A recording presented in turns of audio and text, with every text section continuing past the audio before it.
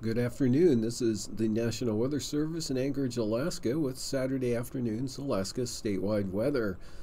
Wet conditions extended from the southwest coast across southern Alaska and spread into the northern panhandle today. Anywhere from a half inch to 3/4 of an inch of rain fell from the eastern North Gulf Coast into the northern southeastern coastal areas.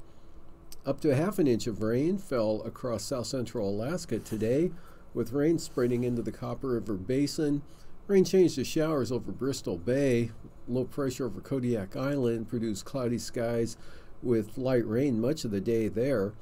Higher pressure brought clearing skies to the central Aleutians during the afternoon hours, and the North Slope and Arctic coast was dry, as well as the eastern interior, with temperatures rising into the lower to mid-70s, with Eagle being one of the warmer locations. And for tonight, look for rain, heavy at times for the North Gulf Coast and into the northern panhandle.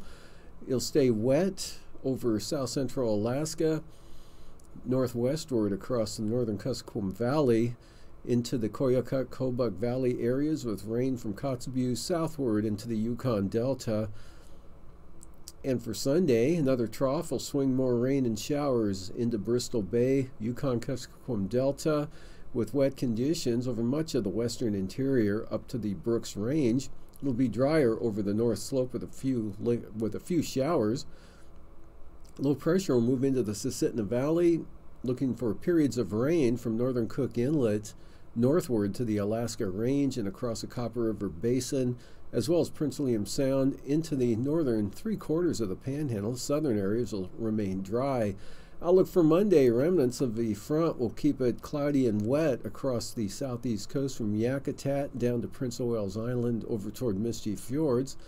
There'll be scattered showers over the Copper River Basin in the central interior, and a low pressure area over the Yukon Delta and associated trough will produce numerous showers with cloudy skies and continued cool temperatures from the Kenai Peninsula and Susitna Valley westward to the southwest coast. It'll be dry with light winds across much of the Bering Sea and the Aleutians. With Alaska statewide weather, I'm David Percy.